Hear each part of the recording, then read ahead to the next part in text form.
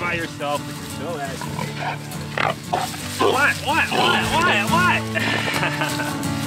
You're so annoyed that you're alone. I get it. I get it. I'm Brandon Berry. This is Raising Roots Farm. We're in Hickory, North Carolina.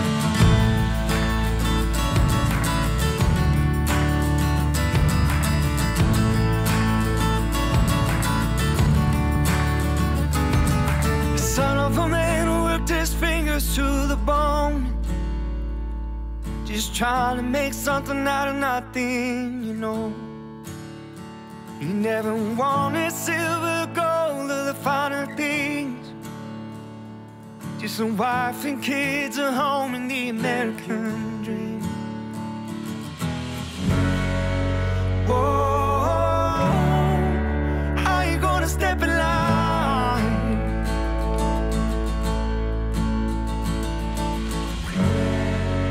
Whoa, baby, this is our time to rewrite our American dream.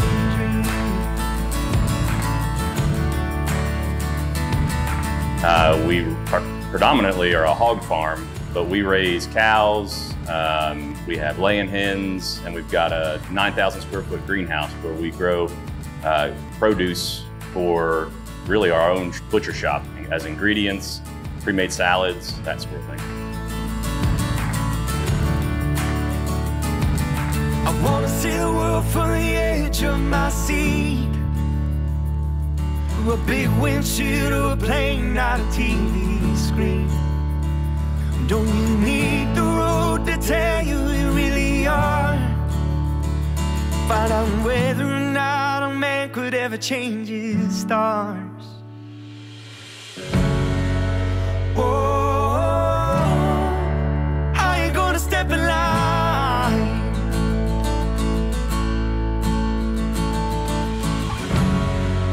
Whoa, baby, this is our time to rewrite our American dream. We're a family-owned and operated farm, and the family, each time we make a decision on a part of the farm, we kind of do that together and decide, you know, how we're going to manage that and who's going to be responsible for it and how that's going to fit with sort of the family's routines, and that's how we've navigated each aspect of the business with the family unit.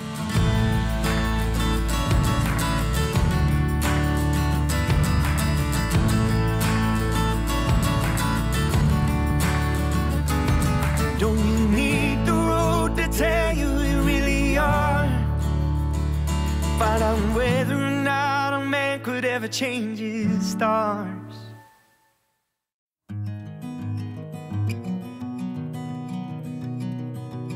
So we started in the backyard of our home across town and created a small little greenhouse there that was aquaponics focused. And it was on the north side of the building, which is not a favorable place to grow food. You don't have a lot of sunlight. And so through those challenges, we kind of learned a lot of different agricultural practices. And in doing that, we found that we enjoyed working together and learning together. And that has kind of compelled us to take the leap out of the backyard and into the commercial side. But this is the nursery, so these plants are dead. Oh yeah. So Jennifer and I kind of undertook this greenhouse not having a clue what we were doing. We knew that we wanted to grow in some kind of greenhouse structure and kind of strive for year-round production. We didn't know how big of a greenhouse we really wanted, how big of a greenhouse we really needed. This is kind of the main greenhouse. We built this, just her and I. Never done anything like this in our life. It took us a while to get this. What's a while? Oh. Funny thing is we found a 17,000 foot greenhouse on Craigslist for just an insanely inexpensive deal. What we didn't know is that it was a good deal because it sat in salvage for 20 years, or it's a 20-year-old structure and it sat in salvage for a couple years and just started to rust. The structure was fine, but we ended up going down to South Carolina and cutting every bolt off that thing and hauling it back up here to Hickory. That took us about 3 months just to get the thing down on the ground in a truck and back to the farm. Building it is like building a giant erector set. I mean, it's nothing like anything we've built before. Usually when we build with lumber and something doesn't quite line up, we can manage that with just trimming here and cutting there. But this thing had to be put back together with great precision. Even though I've got engineering in my background, building greenhouses isn't on that list. We worked with a manufacturer to kind of put everything back together, so they created a new SKU for us just for these anchors, because we had to cut all these off at the base of the old structure, and we had to cut every bolt off the thing. So they engineered those for us, and then they would help get us the parts if they had them, and if they didn't have them, they were nice enough to recreate them and resurrect them, which was really cool. So it took us about 2 years just to get the structure where it could even be covered in plastic, and then about another 1.5 years just dealing with building the inside and wiring it up and getting the plastic on. The whole thing, you know, I'd say nights, weekends. I was still working a job at the time. It was kind of a save a little, build a little strategy. But the whole thing went up in about 4 years. And then it took us another year to kind of get the aquaponics system going and get that tuned and built out. And now it's finally in production.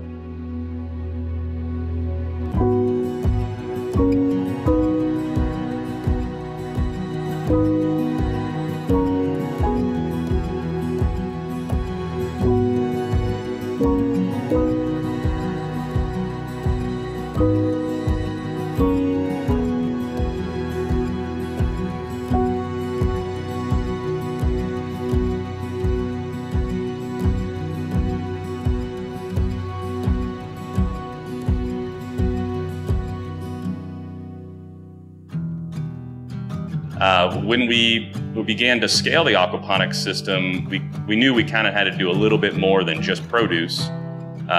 There's a lot of risk in scaling aquaponics systems. We weren't sure, you know, we really wanted to kind of anchor the entire income off just that. So we decided to pick produce and a protein, and we thought about cows and goats and sheep, and we actually considered doing alpaca and harvesting wool, but weren't exactly confident in that market segment. So we kept reading and researching and decided on pigs. And we started with 9 on a very small kind of part of the farm that we could afford to clear, and began working them on the land, and quickly became very passionate about pigs and just hooked on their personality. And of course, their meat product is fantastic. I'm a product of my granddad's son. Hard-working hands and a job well done. Skin as thick as railroad ties. Right. Food. And you could see kindness in his eyes. We raise Gloucestershire Old Spots, and they come from the UK predominantly. They've been in the US for a number of years, and we were attracted to this breed kind of because we're a sucker for a good story. But a few other important aspects as well. They were nearly extinct from the US, and their populations were heavily declined in the UK. And there's been a number of folks who have not only come to the Old Spots to help conservation breeding, but many heritage breeds. And we discovered the Livestock Conservancy and what they stood for, and began looking around at the various breeds that are available. We chose the Old Spots because not only do they have a great story, a very compelling story that we feel a call to action to, but they also are very docile, easy on the land. I can trust that my kids can be in there with them and not have to worry too much about them. They're not crazy. They also have some of just really unique flavor profile in their meat product. The Old Spots were granted what's called a traditional specialty guarantee, which attests that their meat product is distinguishable amongst anything else in their class.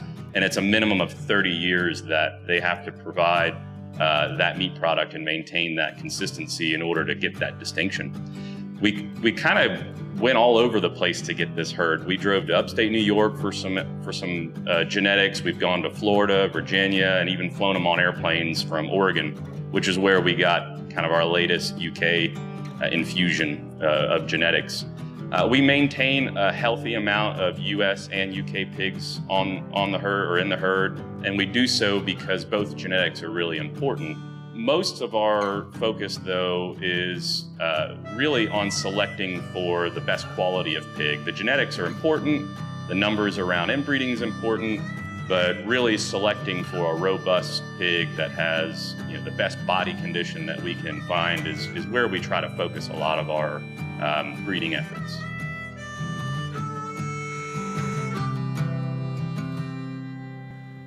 Blood is in my own, the good and the bad and in between. I know I'm not alone, 'cause looking in the mirror it's plain to see my family.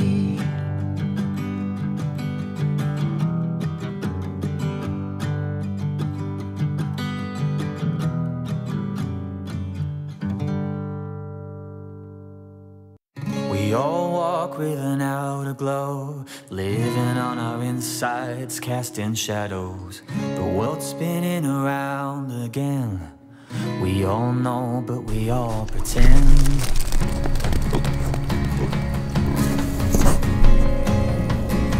Earth spinning round again.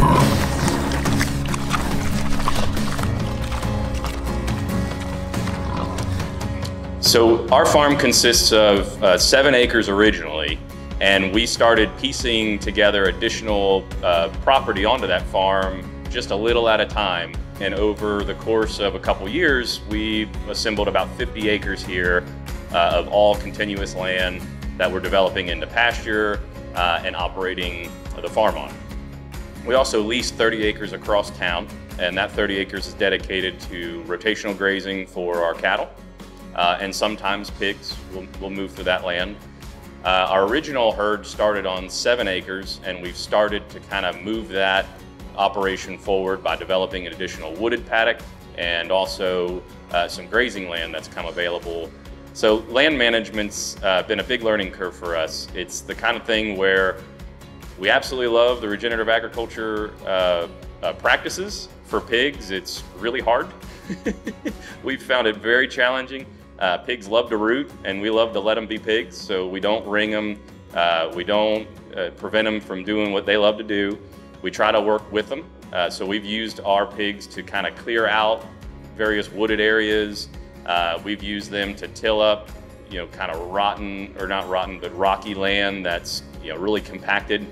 And then we've even made mistakes where they've been on land too long, and now we've got to go back and fix that. What we really like about the regenerative agriculture world, though, is that we're not spraying chemicals, and there's benefits to not doing that, but all of our investments we make in the land return. So even when we don't have enough rain, or the pigs stay too long in one spot, we find those pastures bounce back a lot quicker. What we've learned is, even though, you know, this still isn't perfection, and things happen, COVID, before that we had this big drought, we had to park everybody where they were because nothing was growing. It was just gross and crunchy. But what's nice is that even if you have a setback and the land gets kind of taken, you know, overkilled like this, you're not really, because you're not relying on all these chemicals and your biology is still active in that soil, it bounces back, and every setback is still at least some progress forward. It's not like a total wash like we experienced with the chemical approach. Yeah. Sort of interesting. So a lot of our land is dedicated to just pigs, and we use both wooded areas and pastures for their management. We'll use a lot of cover crops like clover, turnips, brassicas, and various grasses that the pigs like to chew on.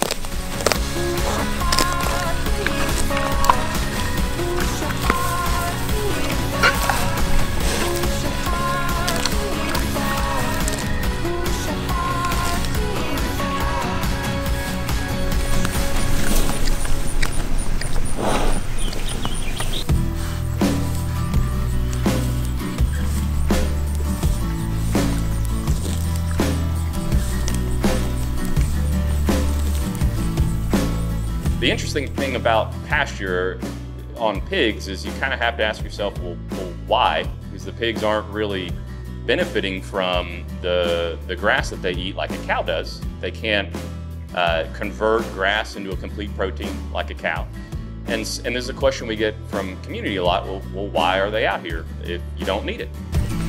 All the lights are dimming thin, the secret's almost out, the fires are fizzling, the jury's out and the fall is coming. The answer is that they're going to get more micronutrients from the things that they eat than any feed you can give them.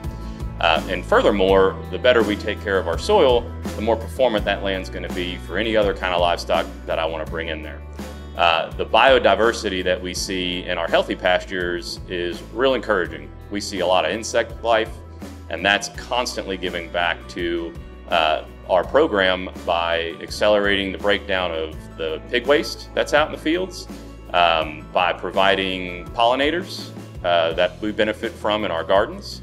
And also, we can tell the difference in our grass-fed animals just in that taste profile, how healthy they are. We aren't running around with needles and administering antibiotics, and the health of our herd is very strong, and a lot of that's because of their complete nutrition they're getting from the land. So traditional feeds for pigs is typically a corn and soy ration. And the reason for that is that their body is very similar to ours in terms of how we process food. And so they need a complete protein delivered to them, unlike a lot of ruminants that can just survive entirely on grass. So that corn and soy ration, though, kind of makes us dependent upon a larger part of the agriculture world that we really don't want to be dependent upon.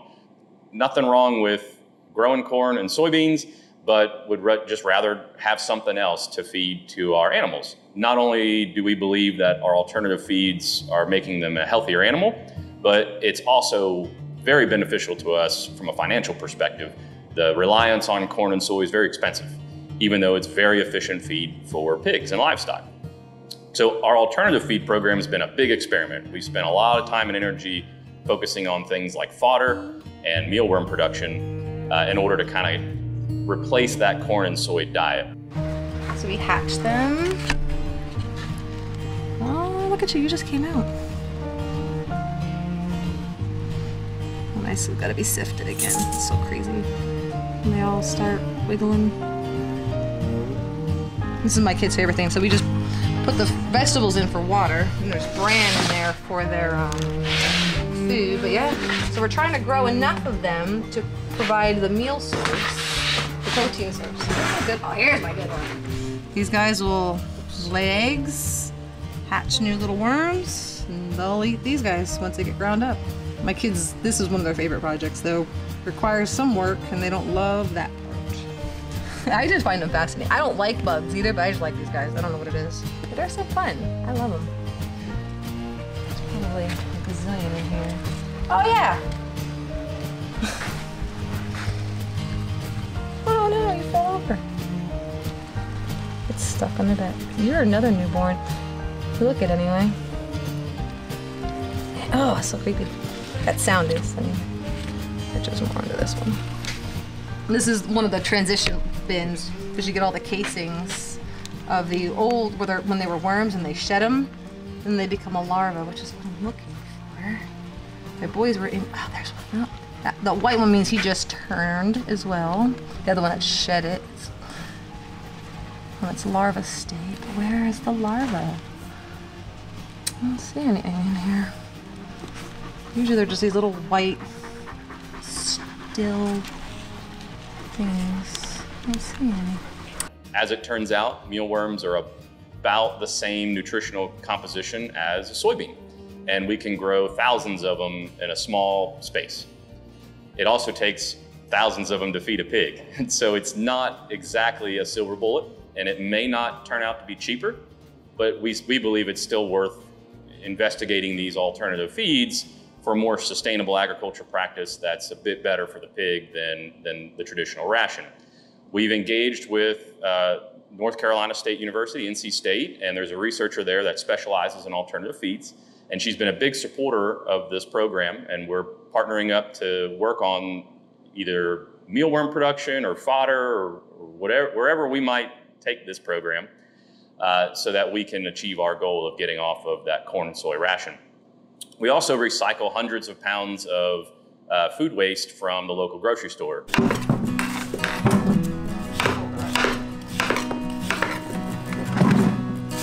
Lowe's Foods, they bring, this is all their pick and prep stuff, all the stuff that they pre-cut, so people can just buy because they don't want to cut up their own watermelons and all that good stuff. So on the tops of strawberries, and when they take off like the brown leaves of their lettuce for display, they'll those leaves will go in a bag. They'll husk corn. You get all the corn husks. I usually bring those over to the cows because the pigs don't really love them. Pigs prefer the fruit, all the sugar, of course. But it really helps in the winter when we don't have any pasture for them to really eat the green leaves and stuff. Give them their veggies. Pepper, stir-fry stuff.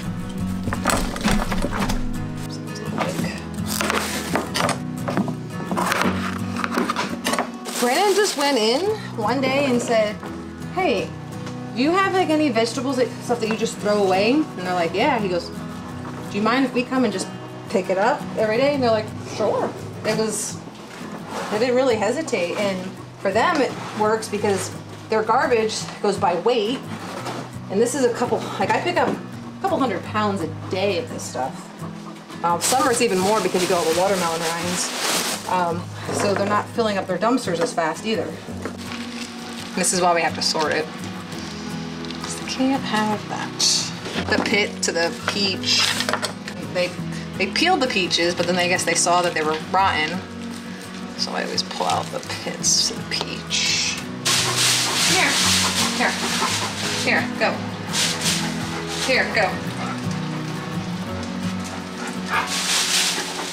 With everything we have going on, it's like time consuming to get across town and pick it up, do this every day, and plus all your other farm chores. But we're probably sticking to it. It's good for the environment. Otherwise, all this just goes in the trash. They appreciate it because all this would just sit in their dumpsters, rotting and smelling. So it's kind of a win-win for them. They got to a point there. All my stuff home. Where they know what like pigs can have and can't have. Like they can't have like the oranges and onions and certain things. So there. Well, that's usual. All right, boys, you gotta move. Bye-bye. Conveniently packed pineapples, for example. All those pineapple rinds that are very healthy to eat go into a very measured kind of program for our pigs, where we control the sugars and carbohydrates and things that are coming out of those waste buckets, and making sure there's no mold or food scraps that they're not allowed to eat. But the pigs really enjoy that balanced diet that they're getting, and we're enjoying the fact that that's not going into a food waste or into a landfill someplace.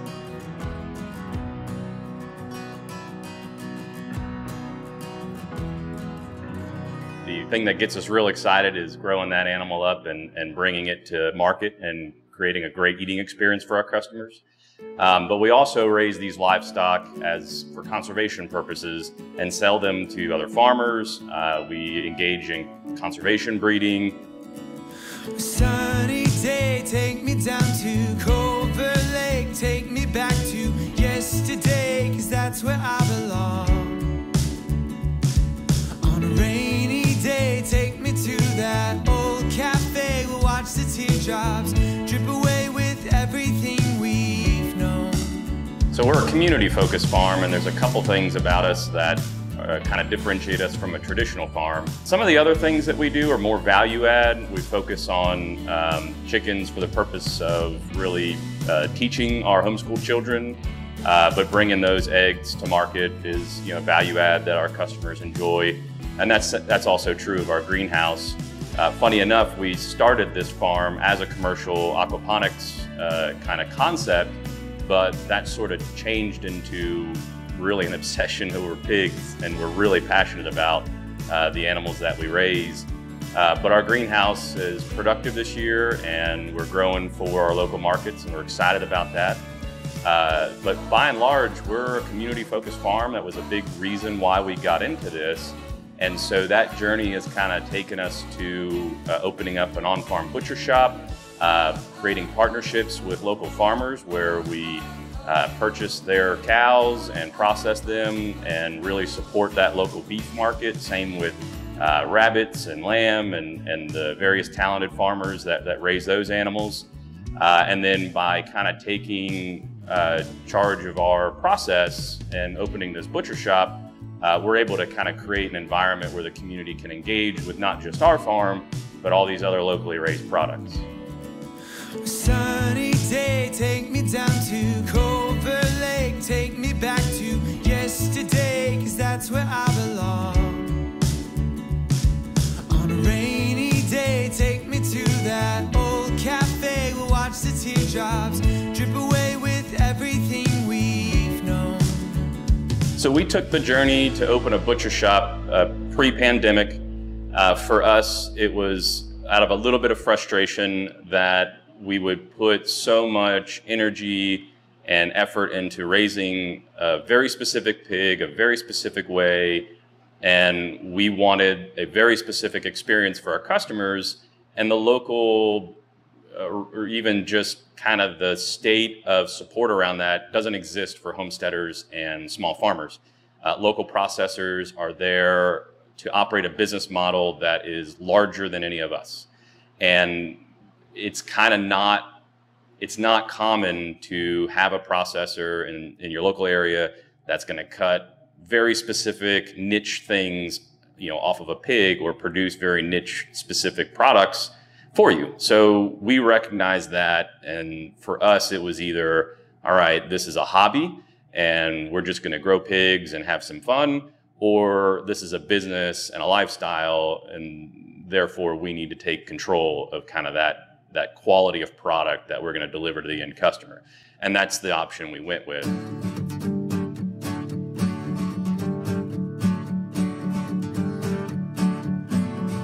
You're standing in the retail space. Yeah. We'll have our beer license. I'm just programming these, which was a mess over here. Yeah, no, you're fine. But we'll have our beer license and our bar, and our checkout counter over here.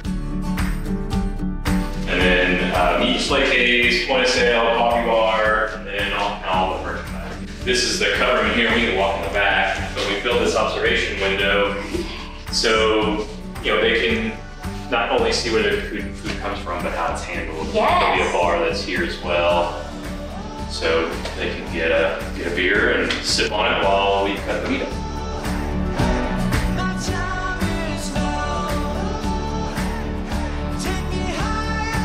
So we opened up a butcher shop having never really cut meat before. I've never been a butcher. I don't have farmers really in my family. So we might be a little out of our mind for doing this. And the worst thing is like, I'm really prone to cutting myself because it's cold. It's like it's 36 degrees in here. It's fun. When it's all about the race, no turning back, too late. Got my bones about to break.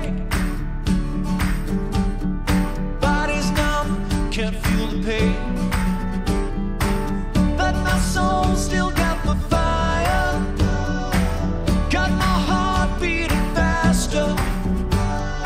No time to waste, 'cause my time is now. When the pandemic hit and the overwhelming kind of surge of support around local food happened, it gave us that kind of encouragement and validation that this was the right direction to go in, which is good. That's it's good to have the customers show up and validate the business model. So that's exciting.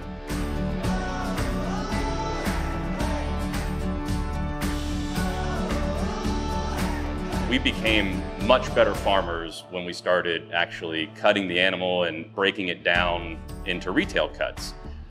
Once you can see inside the pig, you kind of know if your assumptions were right from the outside looking in.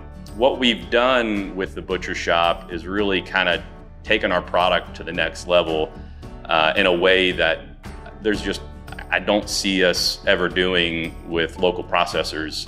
We hand make all of our sausage. We do all of our own custom ingredient mixes, and we don't have any chemical inputs in our spices or any of the ingredients we use in our products.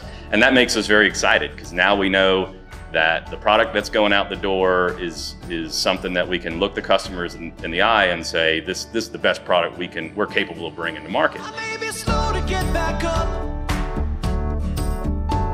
but I'm not done yet, haven't had enough. Yeah, I'll knock 'em right down. Yeah, knock 'em down. Come on, any wall to the ground. Folks constantly buy our new sausage flavors, and they really kind of gotten into the fact that we're bringing not just our product to market, but other local farmers' product to market. So the butcher shop has become really a centerpiece for the community, and the word of mouth and grassroots kind of growth that we've experienced has been just so inspiring. We're very excited about the product that we're bringing to market, and what it's done for us in terms of our knowledge base around farming has been very exciting. We can look at the end product of our labor and be just very proud of that and excited about that, and encouraged to get back out there in the field and keep it going.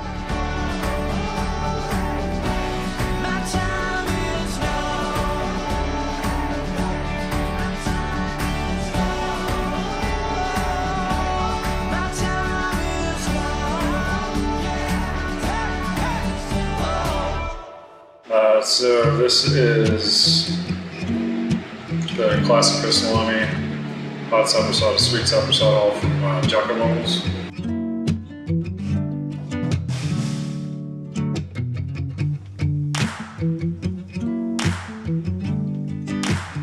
This is going to be one of our offerings here. Is you want to come in and just buy a charcuterie board, get a beer, learn about the farm. But yeah, so taste testing, and went to school this afternoon. So to learn how to do all this. There's a lot of talented producers in North Carolina, and so when we put together our charcuterie board, we knew we wanted to source as many of those ingredients from North Carolina producers. And so our salamis come from Elon, North Carolina, and San Giuseppe does a great job with those salamis. We source crackers from Baker here in North Carolina. Our jams are from North Carolina. Let's see, we've got art here from folks in the community. All of our beef comes from local producers. I think the amount of things that we import are got to be less than 5% compared to all the other products that we carry. We even have products that our nonprofit partner creates as a fundraiser, and we support those products and push those to our charcuterie boards. And we formed a partnership with Honey Tree Farms, which is a market garden, very talented market garden farm here in Conover, North Carolina, not far at all. And the three of us are working in partnership here on this land to grow a community-focused garden that helps support veterans and engage folks to come out and really volunteer and be involved in growing that food for the community. You don't have to sing with me, but the truth is written like a sign. I have never heard a no, cause my heart just skipped me out of time. Bless the spirit with the gift to help you when it is to heal. You're the music holding me close to everything that I hold dear. There ain't no one keeping inside. There ain't nothing on the line.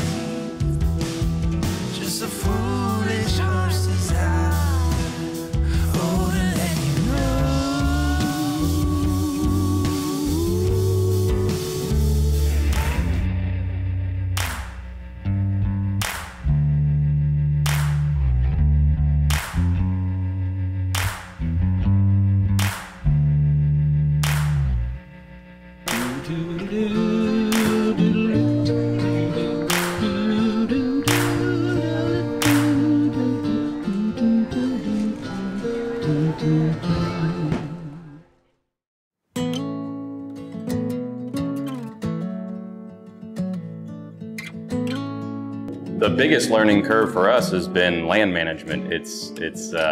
Things change on pasture, and there's a lot of the knowledge out there is locked in older farmers' heads, and it's not on Google, it's not even in a book a lot of the times.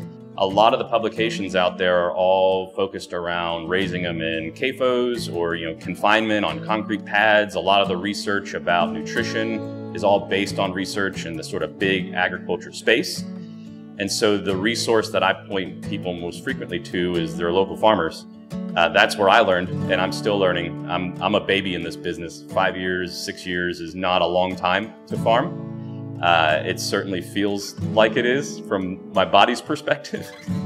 But there's folks out there that I work with that have been doing this 20, 30 years, and it's they're third generation, and those are the folks that we all have to kind of snuggle up close to and learn from. One of my mentors in the pig space is in upstate New York. She doesn't email, she doesn't text. We communicate over fax machines and phone calls, and I've learned a tremendous amount from her. The Livestock Conservancy is a great resource for folks.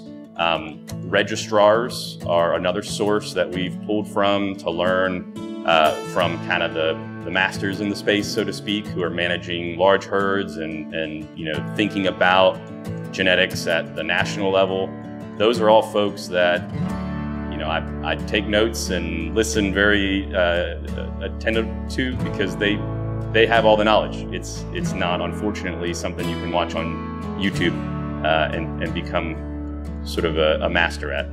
We are actually talking about rolling out a whole education platform online to help with that. One that also is kind of community focused and helps other farmers participate in that. And we've got plans to add on classes and workshops and those sorts of things to engage folks in kind of the aspect of both farming and preparing their food.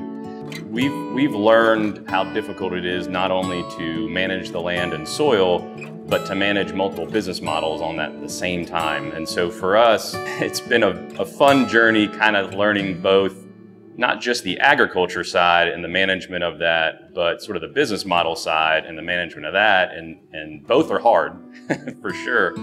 And it's kind of one of those things where we listen to sort of ourselves and where our kind of passions are going, but also our customers and community and what their expectations are of us. And that's been very interesting. And our customers are not just people buying the meat, but farmers too.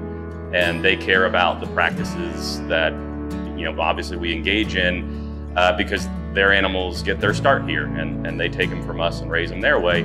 And so kind of the intersection of all those business models has been, eye-opening in terms of how just incredibly vast the agricultural world is, what goes into growing food for people, but also kind of just from a business perspective, how to navigate all this in a way that's profitable and sustainable from a business perspective and a personal health perspective. The family, they make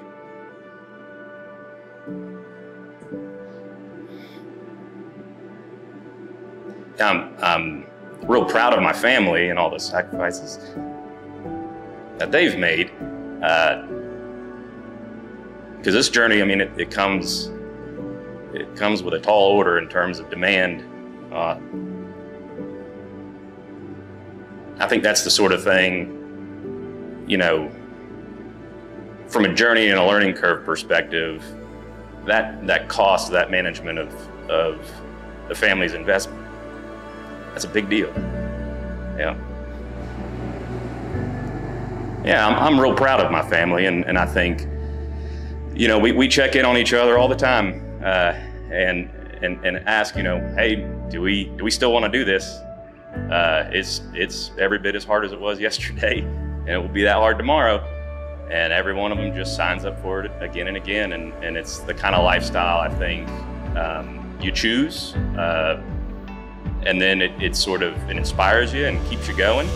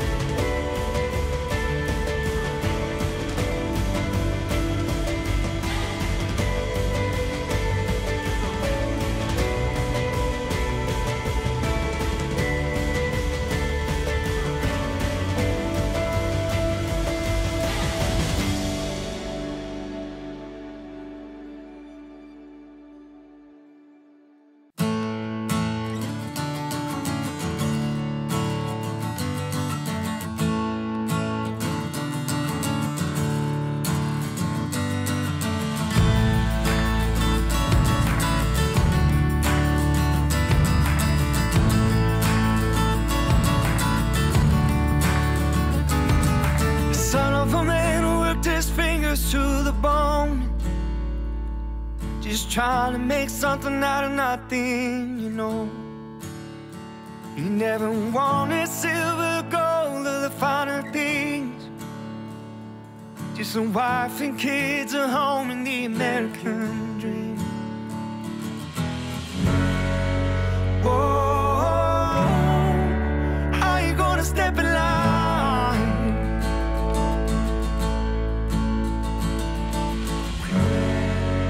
Whoa, baby, this is our time to rewrite our American dream.